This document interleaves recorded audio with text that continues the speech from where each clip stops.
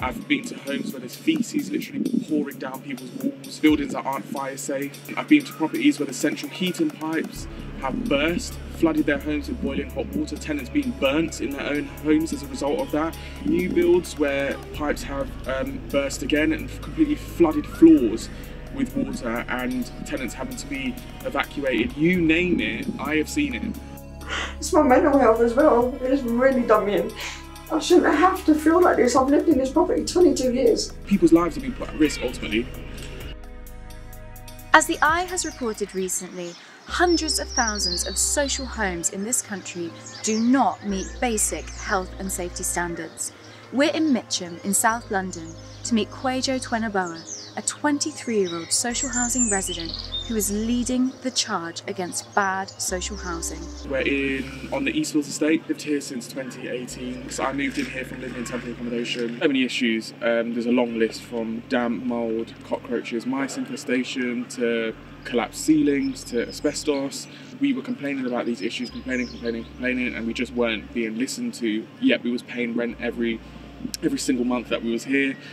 And then my dad became ill, so he was diagnosed with stage 1 esophageal cancer. It progressed quite quickly to stage 4, so he went from walking around to being completely bedbound. Amongst all of this disrepair, he was being fed through his stomach, so he was receiving medical treatment in these conditions. He passed away in January 2020, and things then went from bad to worse. We had a major leak, which caused the front room ceiling to cave in. Kwajo, you were living in terrible conditions here in Mitcham. What made you take your story to social media?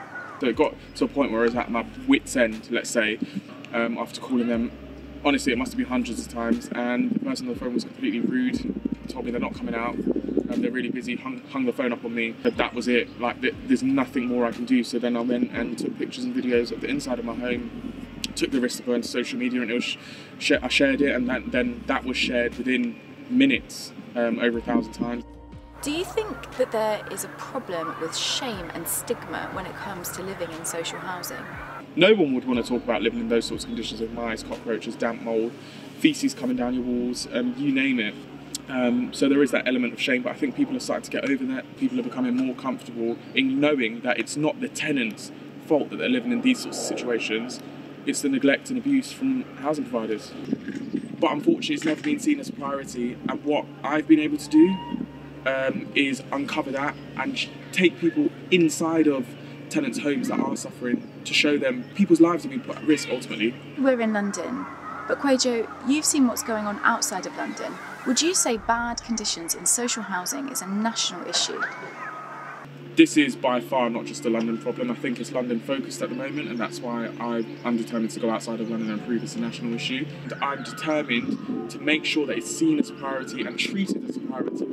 From Kwajo's home on the Eastfields estate, we went with him just a few streets over to meet Dawn Page, the mother of a 12-year-old daughter who has been left without a cooker after raw sewage poured down her walls. Hello, how are you? So the sewage was coming from the neighbours above. It took me 4 weeks before they'd even moved me out of this property. I had to go to environmental health to get me out of it. First thing, put my NI number outside, put my medication outside, left it all for everyone to go through. I've been out of my home 9 months now. It's just, that's all I want. I'm paying the rent for it.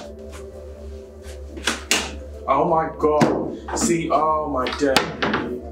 You've just had those put on and they're loose like that. You can pull them off so that they can easily just fall up. They're being held up by nails. I don't have a cooker, so where am I going to cook for my daughter?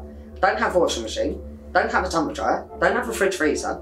Basically, they wanted to put back the ones that have been sitting with sewage over it for 9 months. I shouldn't have to feel like this. I've lived in this property 22 years. All I'm asking is please do the job correctly. That's all. That's all. I think I'm entitled to that. Poor social housing is a national problem. The Secretary of State for Housing, Michael Gove, has promised social housing tenants new consumer rights, and what we've seen today shows just how urgent that is.